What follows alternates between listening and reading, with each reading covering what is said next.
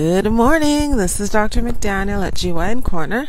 I'm a board-certified obstetrician gynecologist in New York City, and I'm bringing to you all things health-related for women. Thank you for joining me at GYN Corner today. I'm at the horse farm again.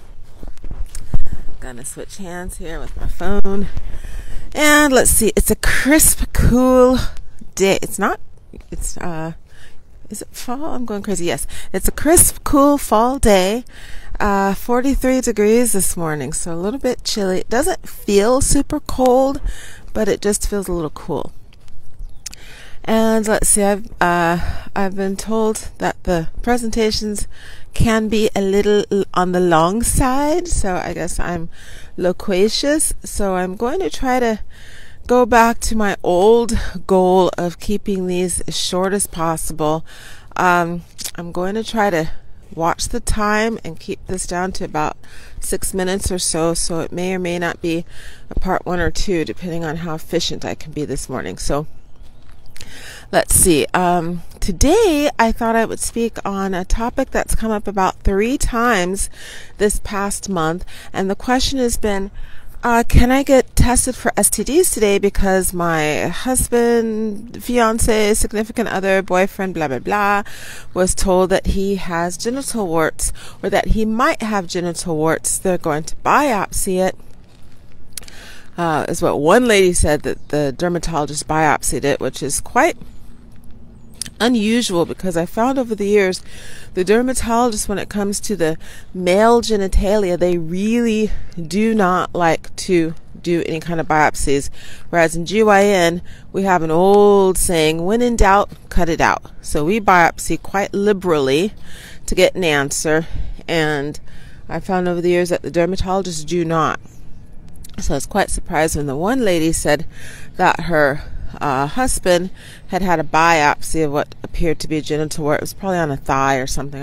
I didn't actually ask her where it was located. She just said he was told it might be a genital wart. He had a biopsy. So big deal with STD screening is that we do not have STD screening for genital warts. There isn't a culture that we do or a blood test that we can do.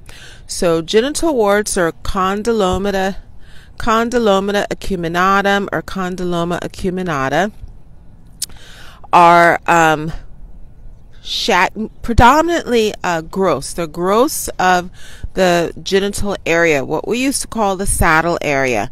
And that means, apropos today, wherever your body would touch the saddle of a horse is the saddle area or the perineum.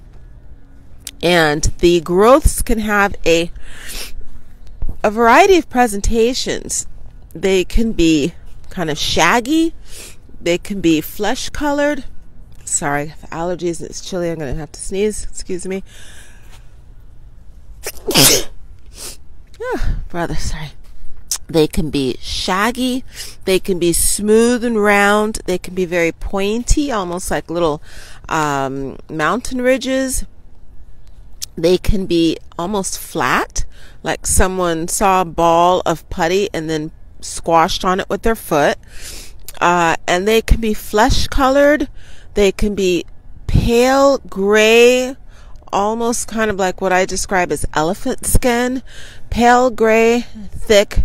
They can have a rough kind of texture or smooth texture, and they can be really, really dark. So if you have Caucasian, pink, or ivory, or pale skin, they can be very brown or almost black. And the same if you have dark brown or almost black skin, they can sometimes be super pale, gray, ivory, or they can be really, really black.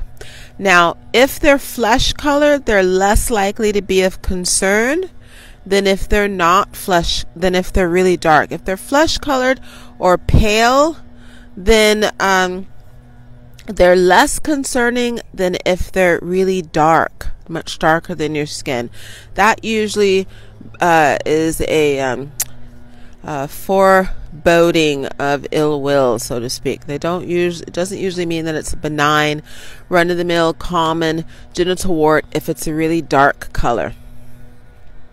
And additionally, if they're really flat That's also quite unusual for genital warts, because genital warts are usually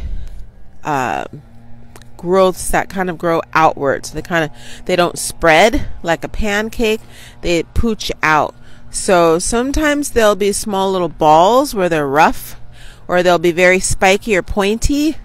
But the occasional situation where they are flat and just extending, that's not a very common growth pattern and is always a bit concerning. So condylomata or genital warts are always due to an infection, and that infection is human papillomavirus. So I'm watching my time. I see that I'm at 6 minutes now, so I'm going to stop right there with the discussion on condyloma acuminatum, and then I'll catch you later at the next presentation, and I'll go into a bit more information on genital warts. Thanks for joining me.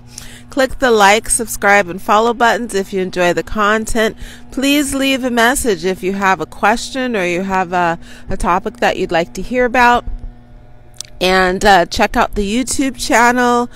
That's also GYN Corner. And our podcast, we're GYN Corner, and we're on all of the platforms. So Apple, Google, Spotify, everywhere you can catch a podcast, you'll find us if you look for GYN Corner. Have a great rest of your day. Bye.